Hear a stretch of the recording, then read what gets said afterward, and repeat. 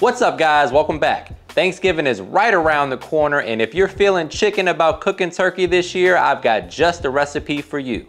Today I'll be showing you how to make this delicious rotisserie cilantro lime chicken. All corny jokes aside guys, this recipe is super easy and delicious, and it's perfect if you're not having a big crowd over for Thanksgiving, or if you just don't want to fool with the turkey and you're opting for chicken, this is perfect. But before we get into the recipe, please take a quick second to subscribe to the channel. Make sure you hit that bell to enable notifications as well. All right guys, meet me in the kitchen, let's make it happen. First things first, let's talk about these ingredients. Here we have a 4-pound organic free-range young chicken. That's why you see, sometimes you'll see that some of the chicken fat is a little yellow. That's based on the age of the chicken and the diet of the chicken. So this is free-range organic, a little bit smaller in size, 4 pounds. So that's what we're going with today. We got 3 limes, we got a 1/4 cup of soy sauce. We got the new dynamic duo, a little Lemon Bae and AP. If you don't have either of these, just use whatever your favorite seasonings are at home. We got some sweet chili sauce that's going into our cilantro lime sauce, along with some smoked paprika, Italian seasoning, and of course you gotta have some cilantro. All right guys, the first thing we're gonna do is get our seasoning blend together. So I'm gonna get the party started with a teaspoon of chicken bouillon powder. That's just gonna amplify the chicken flavor. We're also gonna go in with about a 1/2 teaspoon or so of smoked paprika, 1 to 2 teaspoons of Italian seasoning. That's gonna add some nice herb flavor to the situation. If you wanna use fresh herbs, then go right ahead. We're also gonna add a teaspoon of my Lemon Bae seasoning. If you don't have this guys, you can use a little lemon pepper and some Cajun seasoning, whatever floats your boat. As always, you can use whatever seasonings you like. If you have a particular seasoning at home that you like on poultry, then grab that. And then we're going in with 2 teaspoons of my all-purpose seasoning. The last thing that we're gonna add is a little fresh lime zest, just to add a little pop of freshness, a little citrus flavor as well. And it'll pair nicely with the sauce that we're gonna make, that we get that lime flavor throughout. About a 1/2 teaspoon of that, 1/4 teaspoon, depending on how much you like lime. So we're gonna get in there with the spoon and give that a mix. You could also keep it real simple guys and just go down with a little salt, pepper, garlic, onion powder, and some of the Italian seasoning and the smoked paprika as well. There we go, that's what we're looking like. Smells amazing. So once you've cleaned your bird, you want to go ahead and make sure that it's extra dry. Make sure there's nothing in the cavity. If there's any neck or giblets or anything like that, you want to get rid of it. There we go. Next up, we're going to coat this, give it a little olive oil massage. That way our rub or seasoning sticks to it nicely. It's going to help it brown up in the rotisserie as well. Nothing like some rotisserie chicken, guys. If you don't have a rotisserie, definitely check out this Toshiba product. It's absolutely amazing. I'm enjoying it. Go ahead and flip this over and show the other side the same love and attention with the olive oil rub down.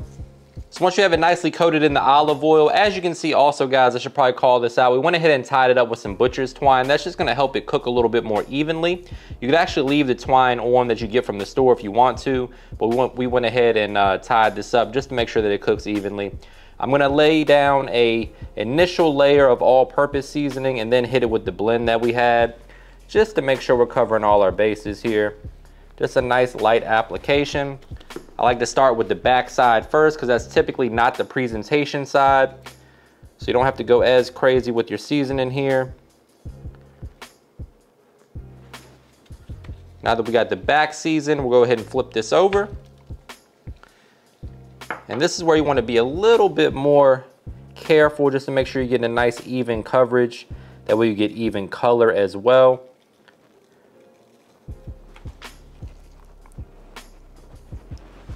You can do this with Cornish hens also. This recipe is great with Cornish hens or a small chicken like we're doing today. Then we got that seasoning blend that we're gonna top it off with.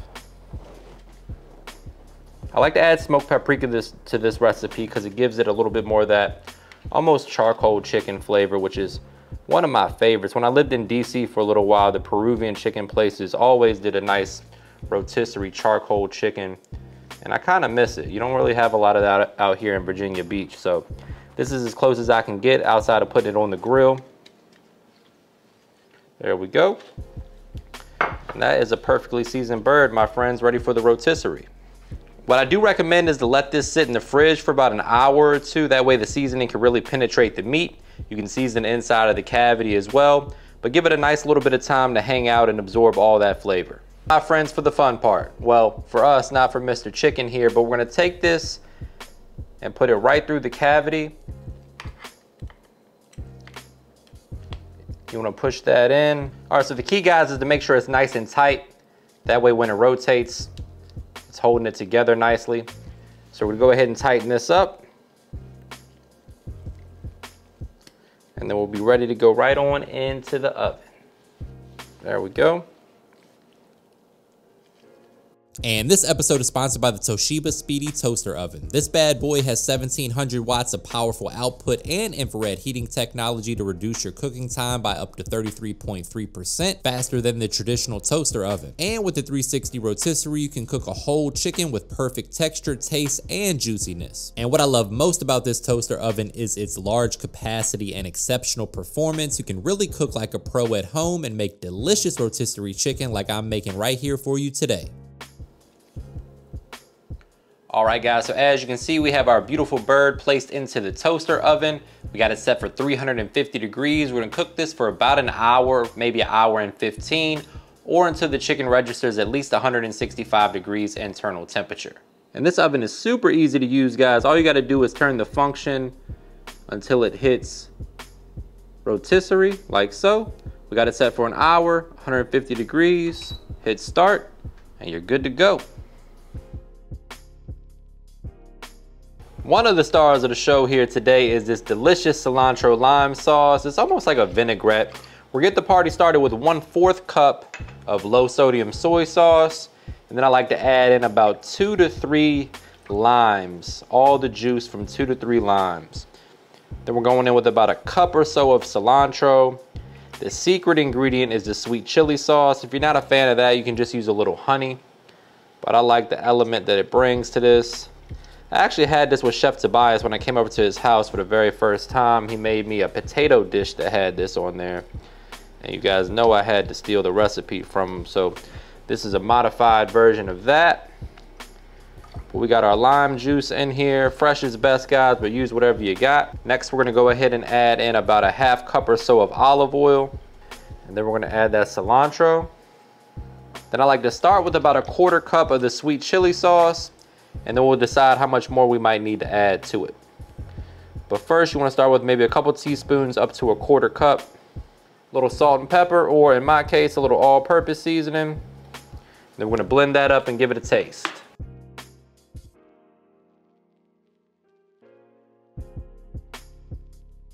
So after you get it just right flavor-wise, we're going to go ahead and add it to this squirt bottle for presentation purposes.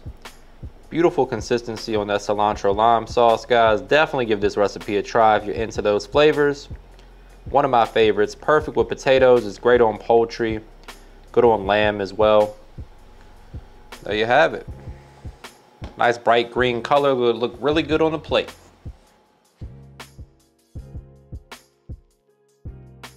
As you can see, this Toshiba oven on the rotisserie setting cooks an absolutely perfect bird.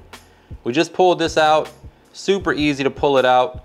Now it's time to carve it up. After you let it rest for about 5 more minutes, we're gonna go ahead and carve into this bad boy and plate it up.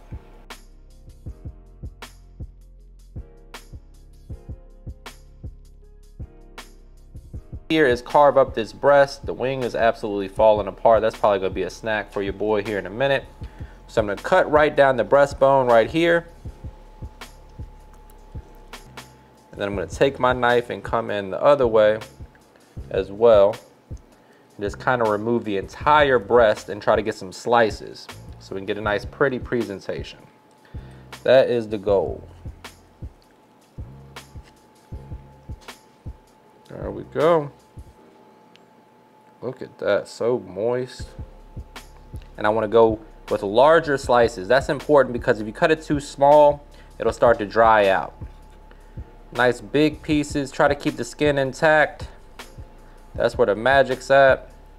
You can just see how juicy this chicken breast is. beautiful skin. There we go.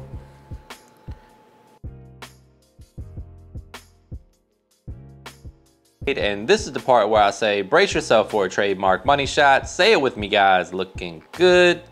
The only thing left to do is dig in here for a taste test. But first, I gotta find my fork.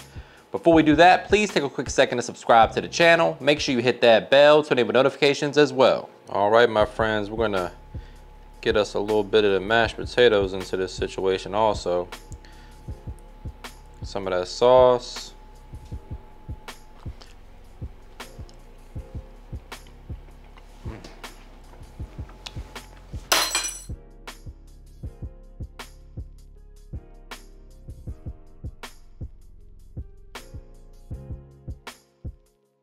What's up, guys? Welcome back. Thanksgiving is coming corner, and if you're feeling chicken about cooking turkey this year, I've got just the recipe. Little play on words.